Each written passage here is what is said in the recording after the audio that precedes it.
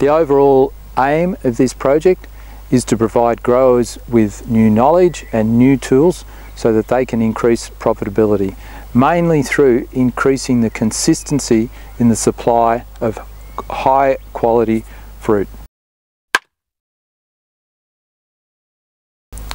There is still a gap in our knowledge and understanding of the impact of light in terms of floral initiation, in terms of colour development, but also the detrimental effects of light on sunburn damage in apples.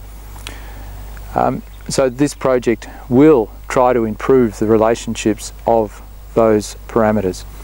There is also a lack of knowledge in terms of understanding the chemical signals that are responsible for either switching on or off floral initiation in the developing bud in apples.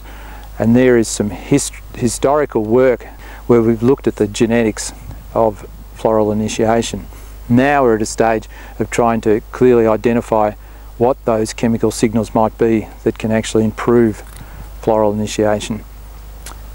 There's also a whole host of new sensor technology that's coming along very rapidly. So this project is really going to harness some of that sensor technology to try to improve our ability to be able to measure in situ fruit size and fruit colour and tree size. Well, we're standing here in the middle of the sundial orchard. That's where the majority of the work's going to be undertaken with respect to the effect of light on things like colour development and floral initiation and its detrimental effect through causing sunburn damage. We've got in the orchard here, we've got rows with different orientations, so what that'll provide is over the daytime but also during the season we'll get differences in how light is going into a canopy and hitting fruit at different times. So we can develop those relationships between colour development, light, sunburn damage, and also of course floral initiation. We'll also be doing a bit of the work in a commercial orchard where we've set up some crop load treatments.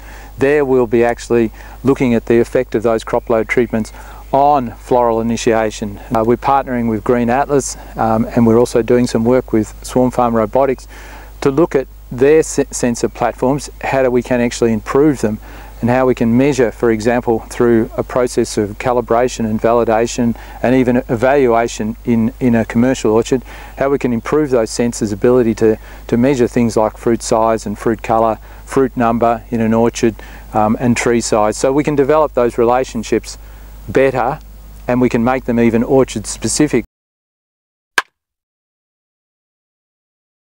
This project is part of a suite of projects that come under the PIPS 3 program of work. We're working quite closely with the other projects being either on pears or looking at understory management or looking at pest and disease management.